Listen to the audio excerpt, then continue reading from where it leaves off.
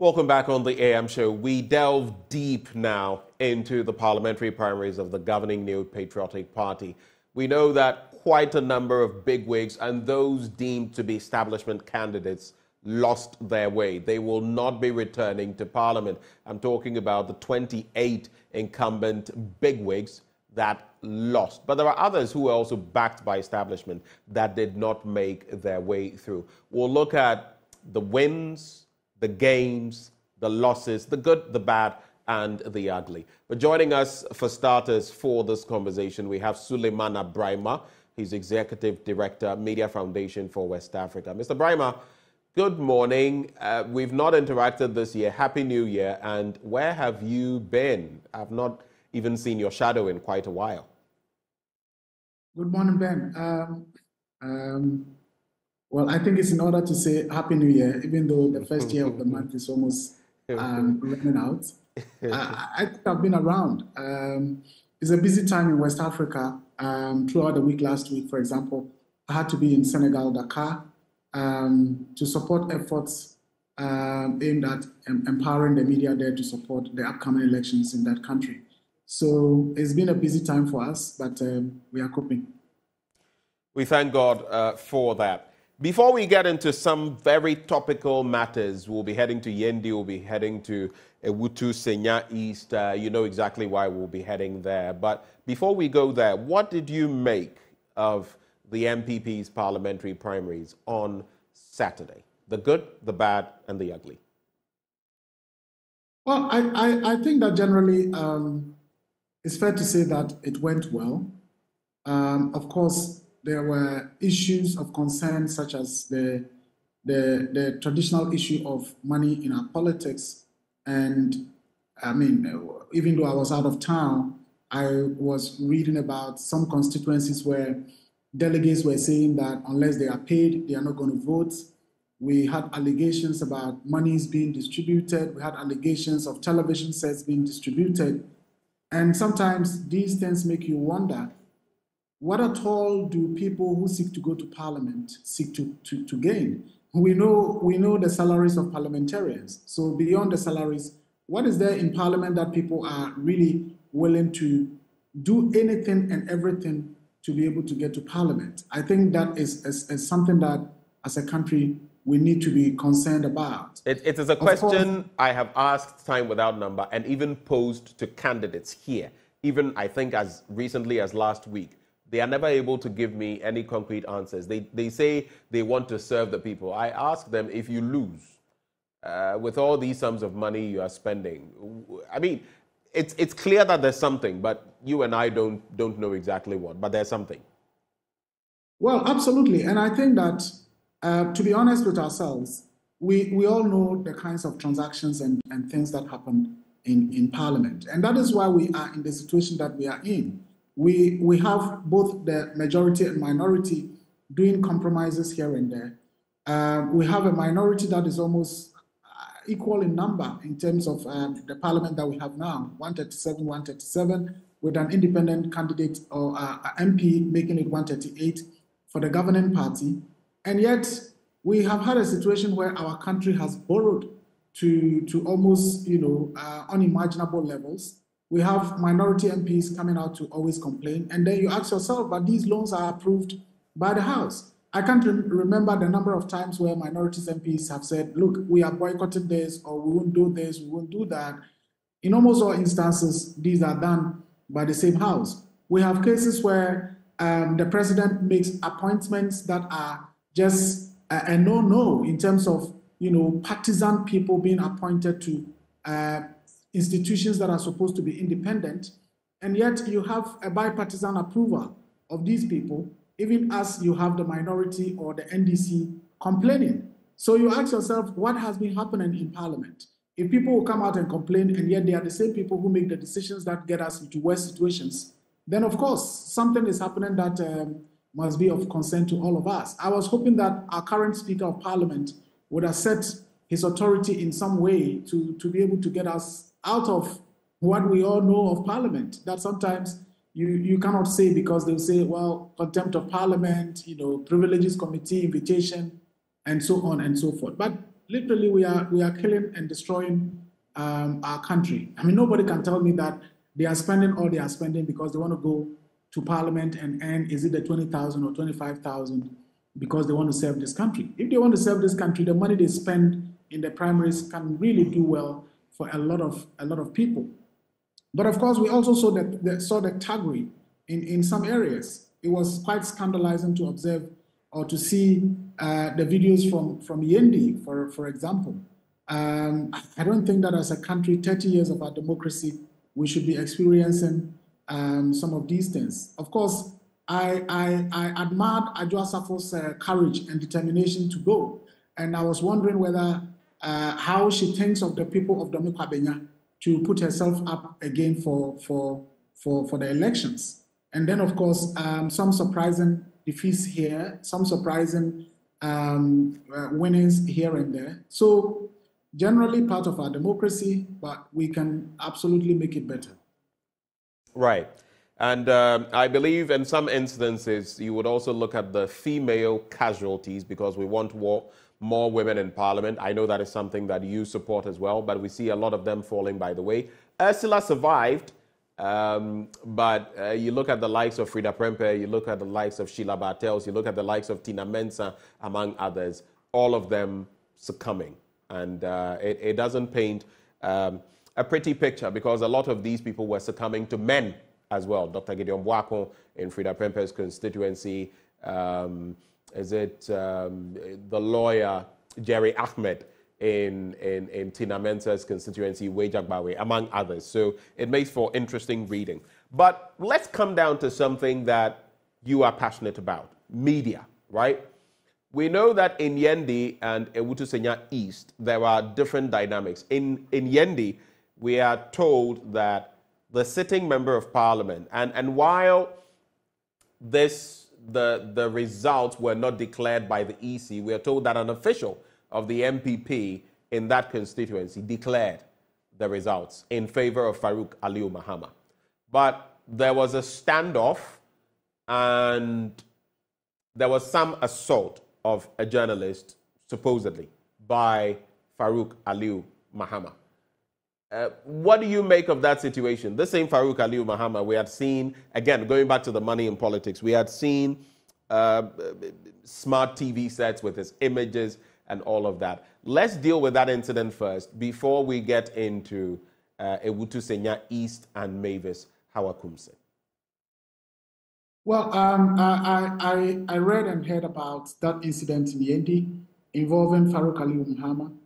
I'm told the person involved is a reporter for City FM, City TV. From what I read, the matter has been reported to the police. We as an organization are yet to really verify, even though I have no doubt that the story is credible. And of course, if it is credible, I think we've gotten to a point where we need to really take drastic measures as a media community to ensure that our independence as guaranteed by the Constitution is respected, our safety is guaranteed, and our rights are protected. I think over the course of the last 4 or 5 years, the level of impunity for crimes against journalists has just been unimaginable. And it's basically a reflection of the level of impunity that is going on in all sectors of society.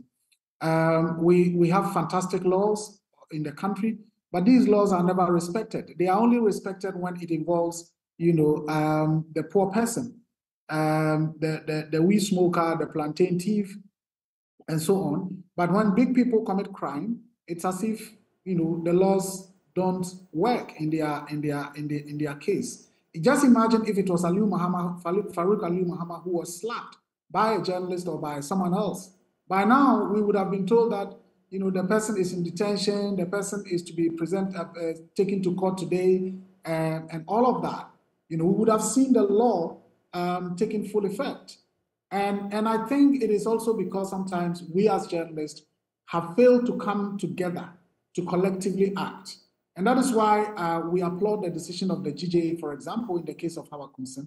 And I mean, once it is proven that what is reported about Farouk Aliu Mahama is true, I believe that the media community has to come together to take a drastic action against him and to make sure that the laws of our country are respected. Otherwise, as they say, impunity begets impunity, and these things would continue. All right. So you've established a few things. Before we move on to maybe Zahawa Kumsin, this is what Farouk Aliu Mahama, the member of parliament of Yendi, had to say. He says it was the MP, well, this is what the journalist had to say, that it was the MP, Farouk Aliu Mahama, who slapped me and his people kicked me and took my phone away. That is what the City FM journalist had to say. Also adding, I was reporting on the violence that was happening during the counting process. So I asked the MP why that was happening. And he got up and came and slapped me. And his people also started beating me up. So this is what the journalist has been sharing. And like you're saying, if we can substantiate this, then I guess the proper mechanisms, the long arms of the law should reach into that. But we also know that this is not the first time. There have been so many incidents of same, and oftentimes the reaction, you criticize us, the media, but even when we do our best in putting this out there, what comes of it? You know very well, nothing, practically nothing comes of it. So what then do you do? Well, I think that you're right that in most cases, these matters are raised and literally nothing happens. The reasons are quite numerous. And as I said before, I think that on some occasions, we can blame ourselves as journalists and folks in the media community who sometimes may even drop the ball. We have had cases where we as an organization would be acting in support of a journalist, only to be told that the journalist himself or herself says that he or she is not interested in pursuing the case further. We have had cases where we go to the police and the police say, well, we also read this in the news, but the matter has not been reported to us. Just a few months ago, the Ministry of Information organized what was called the Accountability Forum, for which I really commended the minister and his ministry for putting that together. It was essentially meant to get the Ghana Police Service to appear before the media stakeholders to brief us about where things stand in terms of investigations into various matters of crimes against journalists. And in their report, there were a number of instances where we thought these were cases that the police ought to investigate, but the police would say, well, these matters were never reported to us and we cannot go out there fishing for cases. And so in some instances, it is because we as journalists tend not to be interested in the cases. Imagine, for example, this journalist from City FM, City TV, who is said to have been abused. If we decide to take up this matter and the journalist says, oh, I'm not interested because Farouk sent a delegation to come and appeal to me to drop the matter and so on and so forth, there is nothing we can do. We just have to accept whatever the journalist says. But that is the appeal that I am making, that until we begin to assert our rights, until we begin to take people on for the abuse of the law, we would not make progress. And indeed, if this turns out to be true, that Farouk indeed slapped or abused the journalist, that's a criminal offense. And we would be prepared to go all out to ensure that, the matter is taken to court, prosecuted, the journalist's rights, respected, and whatever decision the court then would arrive at. If the court says, well, it's okay because he's an MP, he can slap a journalist and go scot-free, well, let's get there and see. But the time when people feel that they are too big in this country must come to an end. We must ensure that when the law says that no one is above the law, indeed no one is above the law, not even the president. I believe that we should get to a point where if the president is abusing the law, we take him on, even if he wouldn't listen, even if he is adamant, as we are witnessing in some of these cases. I think as citizens, we have not been angry enough, in some of these matters. And so these are matters that we would fully pursue. We are keenly interested in them, and we would ensure that the right things are done, so long as the journalists would want their right to be asserted and would want to be supported in defending their rights. And of course, it becomes even more problematic because of the position he occupies. And again, some people would even look at the fact that he is the son of a former vice president. But let's cross over from Yendi into Ewutu Senya East. A member of parliament who is not new to having problems with, close shaves with media people and her team supposedly perpetrating assault. Now, in recent times, we heard of that Cape FM incident in the central region, on the back of which the GJA issued a statement saying that there should be a media blackout. No one should cover anything to do with Mavis Hawakumson, the member of parliament for Ewutu Senya East. She has scaled the hurdle in her primary, but now she is saying that she's taking the GJA leadership, the president or the body, to court, suing them, and that they must come with proof or retract the statement they have made. But you, as the Media Foundation for West Africa, you have supported the GJA on this. On what basis did you support the GJA? Because she's saying there's no evidence tying her to this assault or to her team. Well, I'm not surprised that the minister would take such an absurd position. Here is a case in which a journalist has been assaulted during an incident involving her vetting. The journalist says, this is what happened. I was invited. People said they are suspecting that I'm the one who insulted this person on television. I told them I'm not. I showed them my card. And subsequently, they ambushed me and mercilessly beat me up. I would have been expecting the minister by now to be saying that, look, I only came to realize this after my vetting, and I have spoken to the journalist involved, rendered my sincere apologies to him, and I've assured him that, look, I will take all the appropriate steps to ensure that the persons involved are sanctioned, and in the event some cost has been incurred in terms of medical bills, I'm ready to support the journalist. But surprisingly, she comes out to be threatening a court or a legal action, and I don't know on what basis. The GJA is saying that, look, media houses should boycott everything related to her, and we have added in our support to the GJA that it shouldn't just be about her. So long as she remains the Minister for Fisheries, in fact, the Fisheries Ministry should not also be covered by the media as well.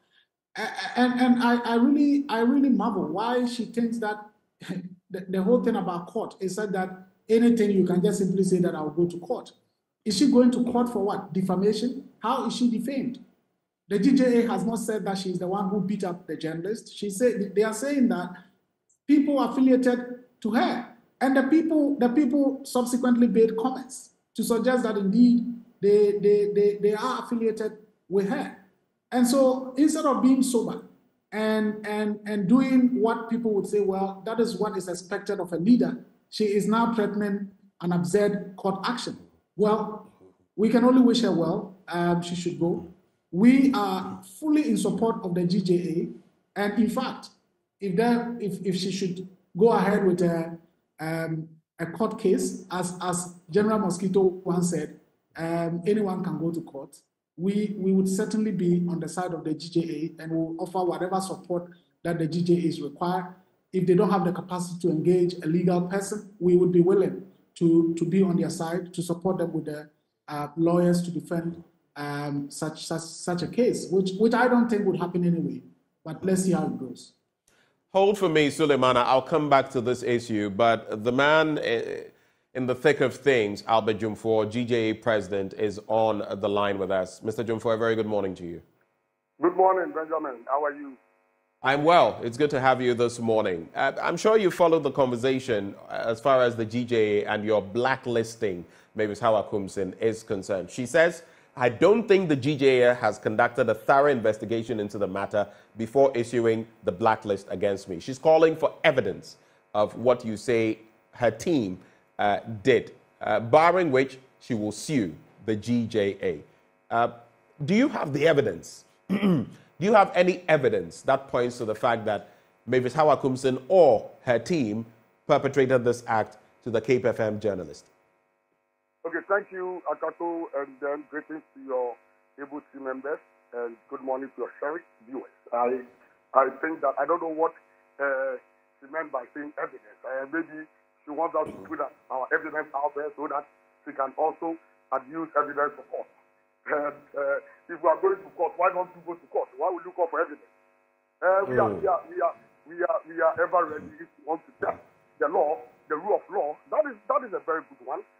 We expect every politician to be abided by the law and also to do civil remedies in addressing such matters. So if it shows that a right has been committed upon, or maybe so the leader has done anything illegal and you want to test the law, we are ready. We are ever prepared. So I don't think that we are perturbed, we are intimidated, we are afraid, we are worried. We are ever ready and prepared. Any politician who wants to attack journalists in this country. And I will stand by it. Now, talking about evidence, I think we have said this over and over. What is he saying? Is he trying to say that she doesn't know the people who assaulted our colleagues? Is that what he's trying to say? That's what we have enough evidence. Open evidence, and she's aware. I just want to believe that whatever commentary she made were just rhetoric or maybe political statements. But when it comes to evidence, first of all, the very person, the guy, the purported police officer who signaled our colleague to meet him halfway and who questioned him with a picture on his phone, we have a video of this police officer or this reporter, let me put it, but we haven't confirmed the officer yet. But we have the video of this reporter police officer following our position on official rank as a minister of justice. So what is this? We have two close pals, two close ladies who have been with her, as we are told, for over years, over 10 to 20 years. This lady is there. We have pictures of this lady. They were the first people who approached our brother, our colleague, and then asked him, "Are you Jacob?" They confronted him and asked, "Are you Jacob?" Our colleague said, "No, I'm not." He said, but he's not the one who was on UTV insulting honorable. So is he saying that he's going to disassociate himself or delink himself from these two women? We have the image. We have a picture of one of the stars who actually assaulted our brother, who hit our brother. We have a picture. We have not seen it. So if you bring it on, we are ready. If he wants to fight the victim, the media, nobody, no single individual can fight the media in this country. Not even the government. Not to talk of a Kaswa MP. We are there. This will take the lead to court, and we will meet her there. Sorry. All right. So if she's going to court, she should go, and you're saying she should take the matter to court. You meet her there. So you're standing by that stance. You're sticking to that position. We have said that this is the same woman whose ministry has issued a statement last week calling for a truce in some way, and I've made some proposals that they will be meeting the GDA in the coming week to sit on the matter and discuss. This same one, that was on Thursday or Friday, no, on Friday. Now, maybe after winning the election, I don't know whether it stopped our pressure was to I don't know, maybe it thought we have an intent against her in the quest that is run down to her election. So after winning the election, it felt that it felt emboldened. And now I'm promoting the official statement issued by her own ministry, trying to say that, trying to arrange for people with the DJ. And now this is threatening court. We are pretty surprised.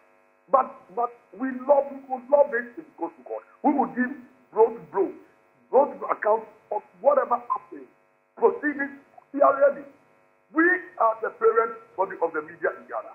And nobody, not even the government, can eat data. We are prepared. Our legal team prepared. Yesterday, I had a long meeting with our legal team. We are ready for our country. Our country will take the lead to court. We will meet them. It's interesting because at a point, when she spoke, she made mention of the fact that you, in some interaction with her, had promised that you would send her, I don't know whether it was directly with her or said somewhere, but that you had said that you would send her evidence, a video or something of the sort, pointing to this attack, the assault on the Cape FM journalist, and that you had not, till when she was coming out with this statement, you hadn't been able to send it to her. But you're saying you do have the evidence, right? Agago, this is a palpable lie. It's a palpable lie. This is a woman, when she called, and the first person was supposed to her. She denied entirely. This woman denied. In fact, is it a reaction to her first question? In fact, in the interaction, she had already taken what we call an entrenched position, denying that team. If you say you were not there when our colleague was being attacked. Why would you come up and deny entirely? But she wasn't ready to cooperate. So we asked her, look, I told her, and I remember vividly, I said, look, the media, as a media person, as journalists, we don't dwell on suspicion, or we don't dwell on, how do we call it, there's something I want to get this word right. But then we deal with facts, we deal with evidence. And does it know that we have images A, B, C, D? Then, as soon as I said, then if we have it, she doesn't have it, she doesn't know. So, at the beginning of the conversation, she had denied, and she had said that. First, she said, have we cited a statement issued by a team? That was the first question she asked me. And I told her we are not dealing with a statement. We are dealing with her.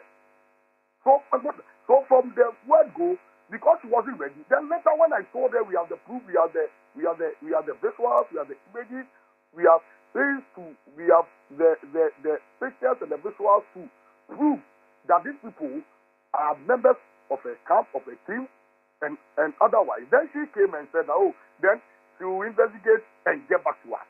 Why would I go on air and say that we are going to get back to her? We called you to let you know that we have this information at hand. So why should we come back to you? As if we are pampering you. No. If you claim, like all what we said, and in our presser, we put it out there, that look, just produce the perpetrators of this attack for the law to deal with them. Once you do that, the GJA has no problem, has no issue with you. Produce them. These are people around you. These are facts around you.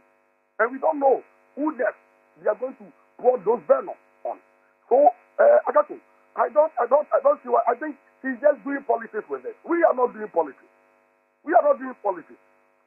DJ does not dwell on assumptions. We don't dwell on suspicion. This is an establishment or an association established under the laws of this country. Chapter 12 of the Constitution gives us the independence, the freedom to do our work. Again, we are also empowered in the longest standing media body or association in this country from 1949 to now. It is not for an individual.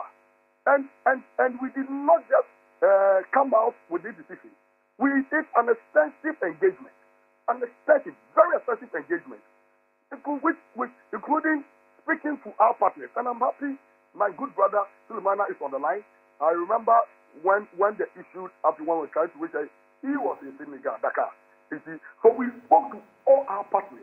We spoke to the heads of key media institutions, including multimedia. Right. We spoke to. So it is not. We did not just wake up and say that we are coming out with this decision.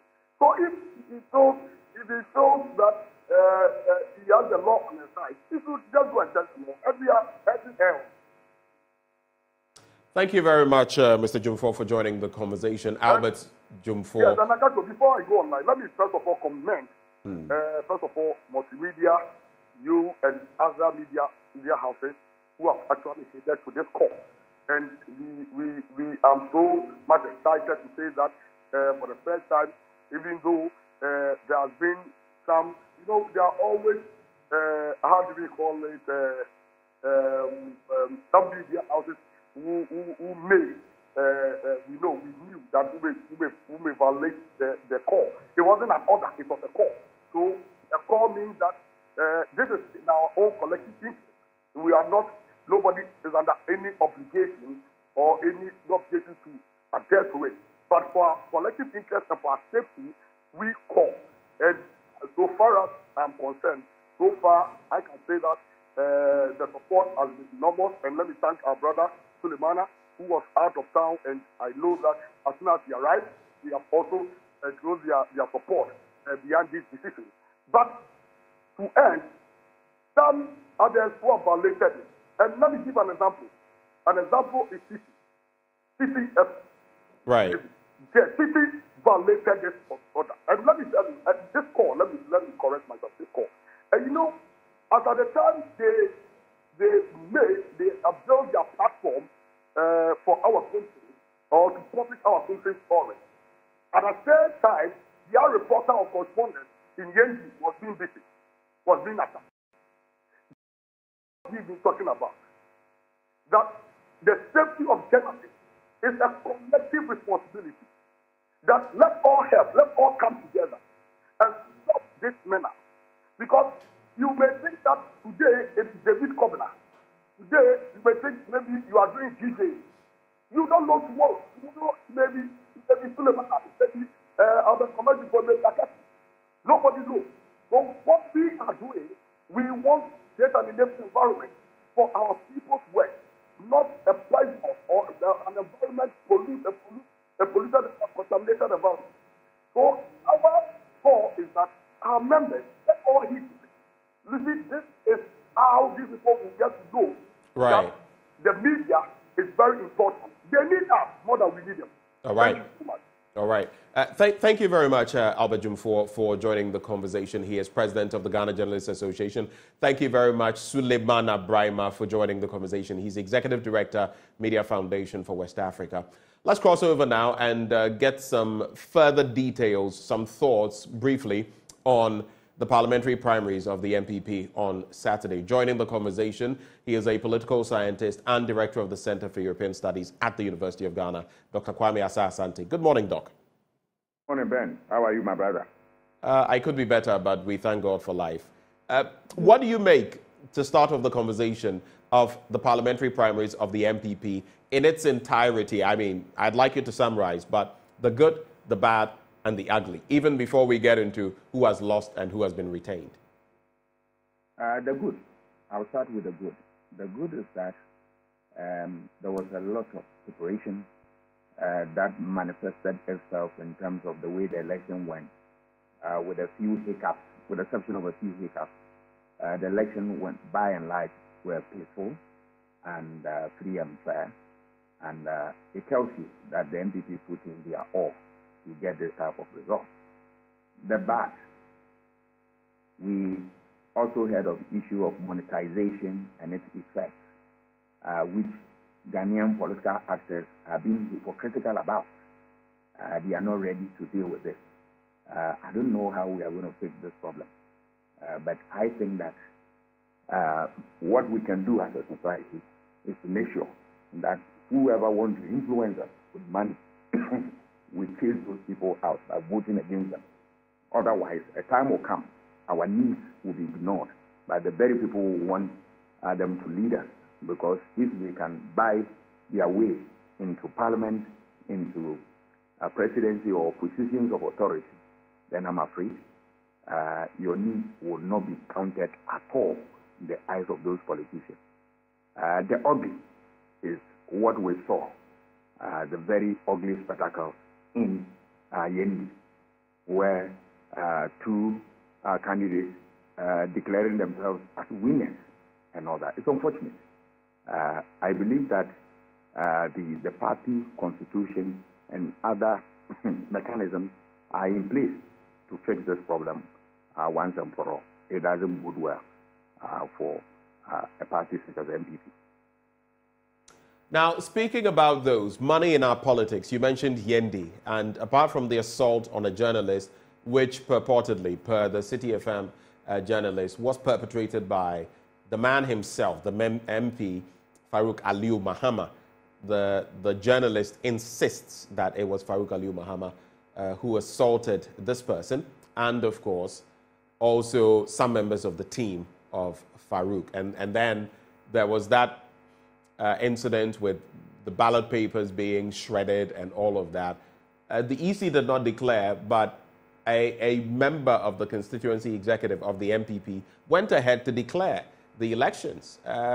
What do you make of those developments? And then you can add the fact I was talking about in the beginning, money, the TV sets branded with people's images and all of that.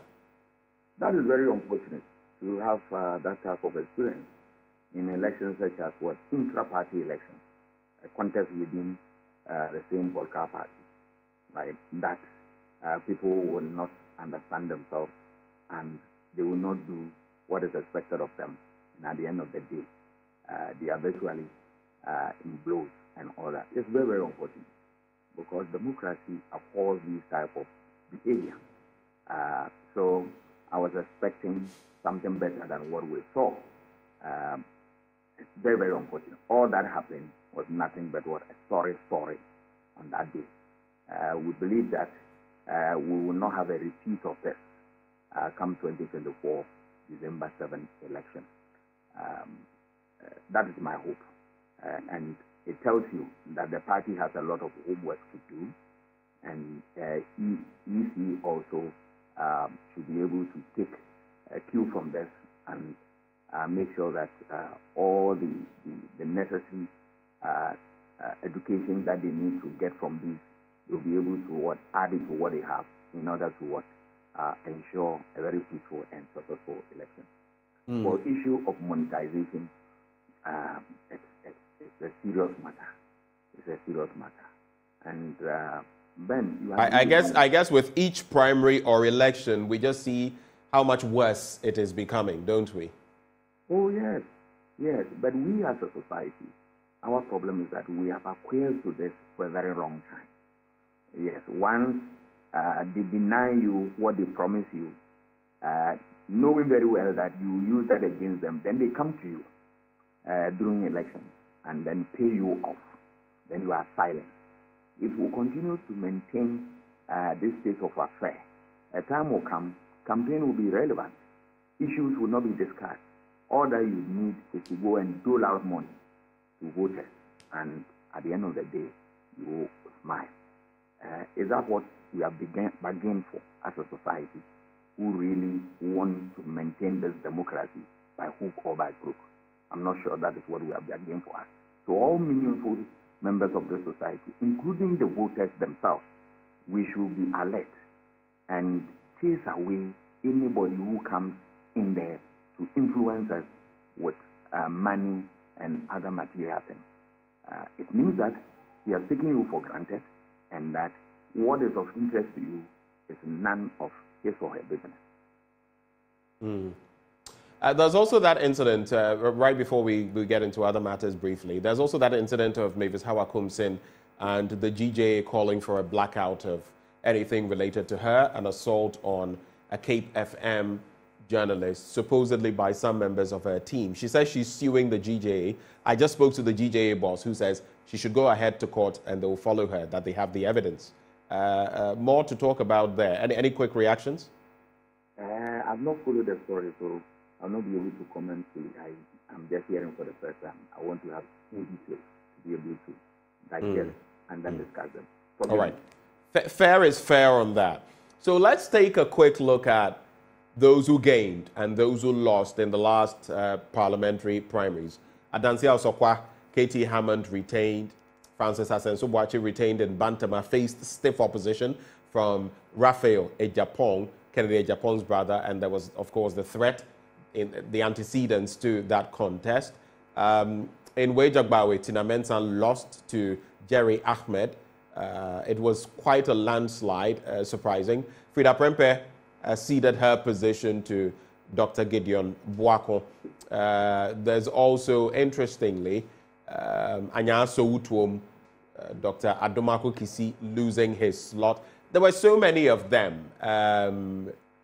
What is your reading of what happened? And the 28, interestingly, 28 bigwigs within the NPP, incumbents with, positions, ministerial positions here and there, who lost. What's your reaction? Oh, it is normal. It is normal. I was not expecting something different from this. It's a true reflection of what I had in my mind, that non-performing MPs should be kicked out. And this is exactly what the voters did by maintaining those who are, in their view, performing, and those who have the potential to come and inject some energy into the political system. So by and large, I was not surprised at all. All those who were kicked out, the people in their constituency believed that the time had come for them to remove them and give way to those who can really serve their interests. These things happen all the time. So you can be a big boss. It doesn't really matter. What matters is that the constituents are the people who decide. So sometimes it doesn't matter so much about the way you want to induce them and all that. When they decide, they decide. So for me, it's a good thing, because we are going to get people, fresh people into the system to change the game for the party, if that is the intention of the party. And then we are also going to get people learning from this political curve that, look, if I don't sit up and perform, a time will come my people will not endorse my candidature and the rest of them. So for me, it's a good learning curve for both the party and the constituents. I guess we'll have more time to elaborate on some of these individuals moving forward, especially as I'm going to be hosting you in the course of the week as well for the news review. But thank you so much, Dr. Kwame Asah-Asante. I'm grateful, Ben. I wish you a good day. Thank you. I wish you the same. That is Dr. Kwame Asah-Asante, a political scientist and director of the Center for European Studies at the University of Ghana. We're taking a breather. When we return, the concerned members of the National Association of Institutional Suppliers are asking government to pay up their arrears. How long has this been on the table? What are they looking forward to? We have that conversation up next on The AM Show.